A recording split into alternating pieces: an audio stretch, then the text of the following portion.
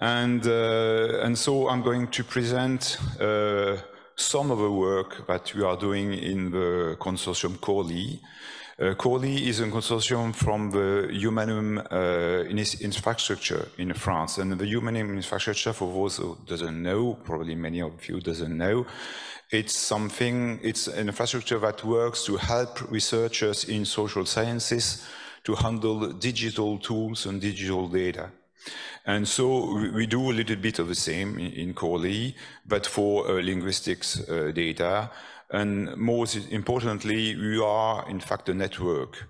And there is a steering committee of 10 members, and more than that are working with us a lot of time.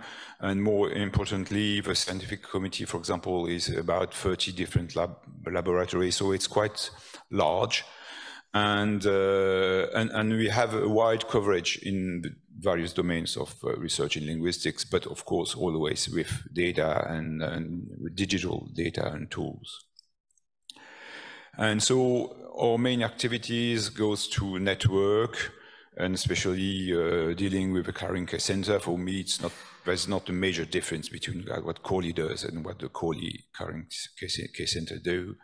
We are working on documentation, best practice recommendation, training, webinar, and so on. But today I'm going to focus on the part we are doing on research and development, and especially two parts. And the third one I'm going to present for us who want it in a bazaar tonight. So you can ask to me about this. So our first project, called Open French Corpus Project, is just a word before I start on this project. We try as best as we can in our project to do two things. First, to try to fill gaps. So what I mean is that there are many things that exist already, and often things are slightly missing. And because you are a network, we can ask to people, what do you think? Are you agree? Yeah. If there's enough people thinking that something is missing, we can work on it because people are happy that we are working on these kind of things. And also another way we try as best as possible, for example, to add some useful, to improve existing tools rather than developing something really new. So here, about the Open French Corpus, the idea is, of course, to develop something which is accessible, so high quality resource, accessible, standardized, organized, so perfect, that can be used with many tools. So how are we going to do that? We are already started to that. The idea is very simple. In fact, it's to use the data that is already deposited in the official repositories in Ortolan Cocoon, which are both CLARIN C centers, and Nakala, which also is going and to have the core trust seal, for example. So what is important is that all this data is already well described with metadata in standard format, and we know already which data is open access or not. So we can do things about open access. We also can use corpus coming from other sources, but they just have to meet the requirement that on the data that are already deposited, like coming from well-defined scientific projects. So all this data has been usually deposited by a scientific project, and it uses well-known data, metadata, as I said before. So it solves our two first requirements: high quality, freely accessible, because it's already done. And so what was the work about? The work was mostly about the formats and metadata first. So the data and metadata had to be standardized because people putting data and metadata in the repository will do it in different ways. And so if we want to have the same format, so to be able to export, query, reuse, reference data and so on, and especially reuse, which is very important for us. And also having a unified format will help us to organize the data into subsets and collections. About the metadata, we've been working together with Ariane, which is another consortium from Humanum about literature. So they are working on language like us, but not the same science. And the idea between us together is to develop a core metadata structure that will be applied to all the data. And supplementary optional sets could be applied to specific subdomain. The metadata will be in TI and SMDR format because it's what the repositories are using, and if in the future the format has been changed, it's not a problem, it's very easy. And what we have been doing already is to create a tool that check the format and check the metadata so that we know automatically which, for example, metadata is missing. And then we create a web page automatically that we can ask to the people that did deposit the data to fill the gaps. So they will do that, and probably we will have to do a little bit of this work ourselves, but that's not surprising, especially when the data has been deposited quite some time ago. And for the format, we are doing a little bit of the same. We will use a TI just because it's efficient and it's useful for us. Many documents are already in this format, so that's less work. We already have tools that convert data into this format. It's rich enough that we can put any kind of information that we will need in the future. Subtext information, speaker, time, place, layout, medias, and so on. So it's very useful.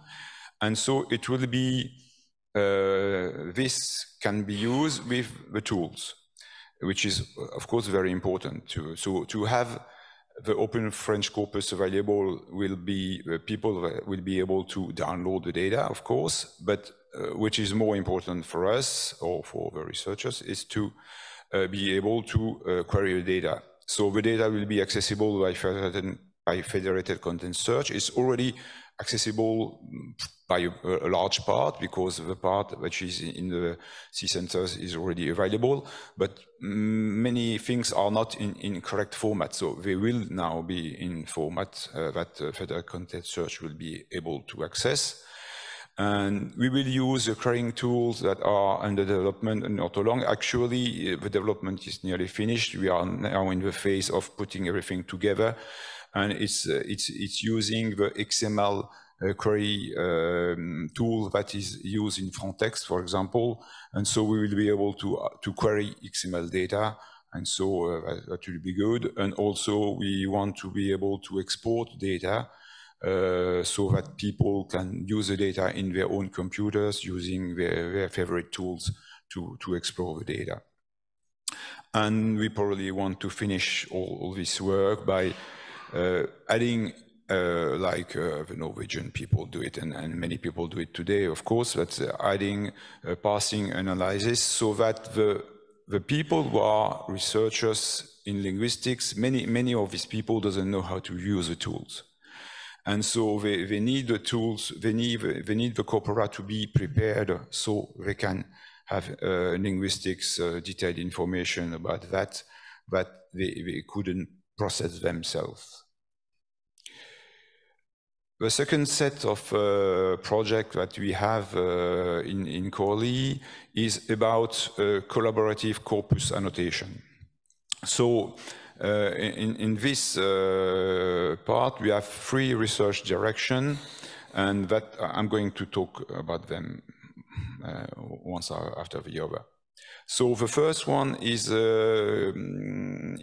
to develop a collaborative transcription and simple annotation. Actually, there exists already a tool which is named TACT, and which is already a working tool, but has to be improved, so has to be able to use better in especially crowdsourced transcription. And here we are working on this project with MSH Lorraine. It's a Maison de Sciences de l'Homme, house human science in France. And so it's institutions that are working a lot on social sciences. And they want to handle a corpora of, I don't think it's parliamentary, I think it's Conseil constitutionnel, but I don't know how to say it in English. And this has been OCRized, and it has to be corrected by many people, and so we need a tool that will be able to have many people help us to do that. And our goal is that the tool will be usable for other projects later with the same thing. A second collaborative annotation project that we have developed a lot last year was trying to use Inception, which is a web-based annotation tool. And the idea is that what we noticed at that time is that Inception was mostly used by researchers in natural language processing. People had to be, I would say, computer aware to be able to input things into this tool.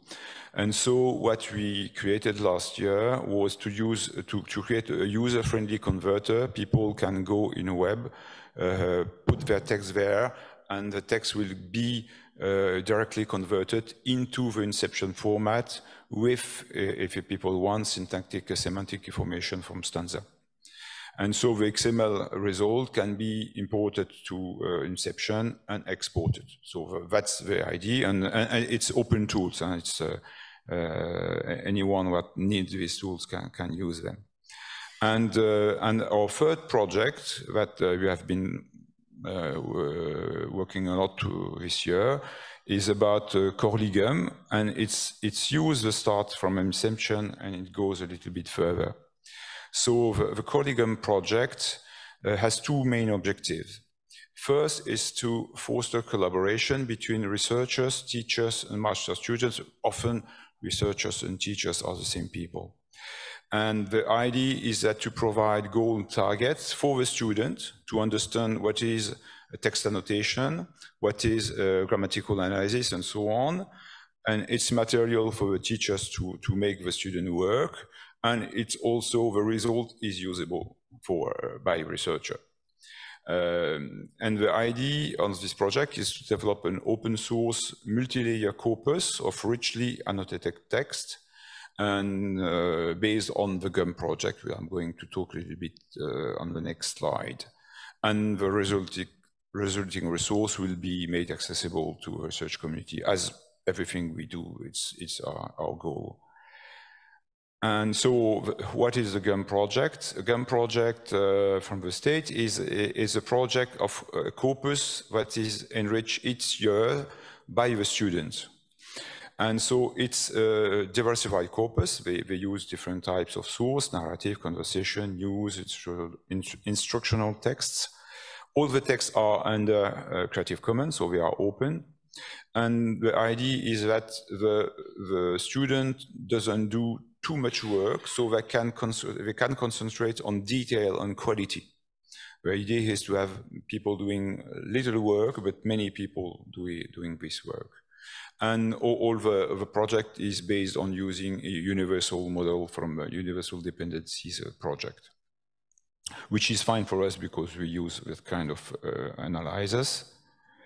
And so for this year, what we have been doing is trying to build a GUM-like resource for French, using a unique tool for collaborative multi-layer annotation. So the idea is to make available a free diversified corpus for French with basic annotation layers following the universal models, to teach linguistic annotation to the students, to teach them universal models, how they work, and to create a federation of teachers that will use these tools and students that will use these tools. So we'll have many people doing annotation in a different place, so that the largest corpus possible is richly annotated. And the idea, of course, is behind that is to share and spread practices, tools, and resources. And just to finish, it's the project in the state use several tools, but one student classroom. It means that the student use one tool, and then one tool, and then one tool. And we try to do the opposite, to have only one tool. So the data comes from the Inception project from last year, so it's prepared, and then it's annotated with a single tool, so to provide a final data set. Thank you. Thank you so much. please, the questions. Does your tool work with multimedia data as well as a source, or multimedia? Not yet. I hope it will. I would say spoken data, I mean spoken transcription will work because we have them in TI, so that's not a problem. As far as I know, if you have information of in the locutors, it's fine. But as far as now, you cannot hear, listen to the sound or see the video. I hope we will do that in the future because myself, I'm a specialist of spoken language and language acquisition, so I really like this. But I say most of my colleagues were saying, please, Christophe, do not start to do everything at first because it won't work. So, but I really wanted to be able, and the same for the Open French Corpus. I mean, we have sound, and especially I made some years ago work about that. We have about 10 million words with open source and with a sound or a video. So really, it's very useful to put this available. Yeah, I was thinking in the context of sign languages, it would be very interesting. Yeah. We have data from sign language, really. But it's more complex because there's less transcription, it's more annotation, it's slightly different. And we are very interested in other people using it and giving us, I would say, feedback of what we're working on. And this was my question exactly. I was wondering, how do you promote your services and how you track the uses of the services? That's something that we do not do a lot because of a network. Mm-hmm. Because of a network, quite a lot of people are aware about what CORLI did. Because there are quite a large mailing list and so on, and it's true that we have, I would say, enough time to do this work, barely, and the work that could be dedicated and the user involvement is not that much, and we are relying on the network to help us do that.